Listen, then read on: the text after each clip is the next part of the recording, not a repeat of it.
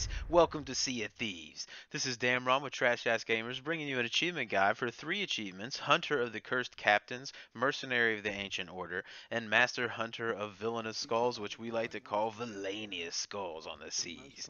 That's going to be awarded for the commendation of 700 skeleton captains defeated, awarded for the commendation for 150,000 gold earned from Order of Souls voyages, and awarded the commendation for 360 Villainous Skulls sold.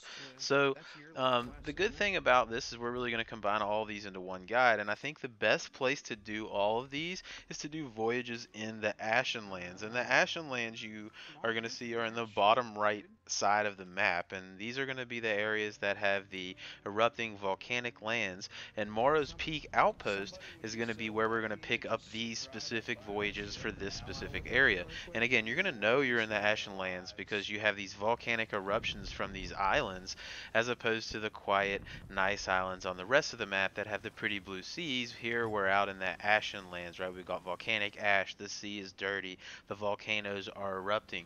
So, just be sure that you're picking up the quests from Morrow's Peak Outpost, and then we're going to propose those, have them vote on those quests, and that's going to give us Skeleton Captain quests to go defeat in the Ashen Lands. So why do I like to do them in the Ashen Lands? And that's for 2 reasons. One, you can see these geysers that are erupting all over the islands when you're on them, and they actually help you. While the skeletons in the Ashen Lands give you better items, one, I think you have a higher chance to get villainous skulls, it seems, and they are worth more because a villainous ashen skull is worth like 2,400 gold. So you're going to get a lot of gold from getting those, but also these geysers are going to help you kill those skeletons. You get gold skeletons, you just kind of round them up near the geysers, and the geysers explode and they kill those captains just as fast as you could on a normal island with the weaker skeletons. In fact, I think it's even faster. So going to the Ashen Lands is going to give you the help of having those geysers to kill the skeletons, and you're going to be getting more gold from the skeletons that you kill. So there's really no reason to not do Order of the Souls quests in the Ashen Lands. So I highly recommend that that's where you go to do it. So other than that, it's really just a little bit of a grind, right? So, but just keep doing voyages. You're also going to get credit towards the 250 voyages as well.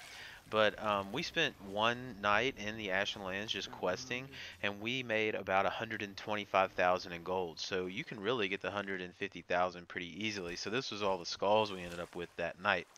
So I hope this guide helped you out, give you a little bit of tidbits and advice for getting those 3 achievements. If you found it helpful, feel free to like and subscribe, and we'll see you next time on the seas.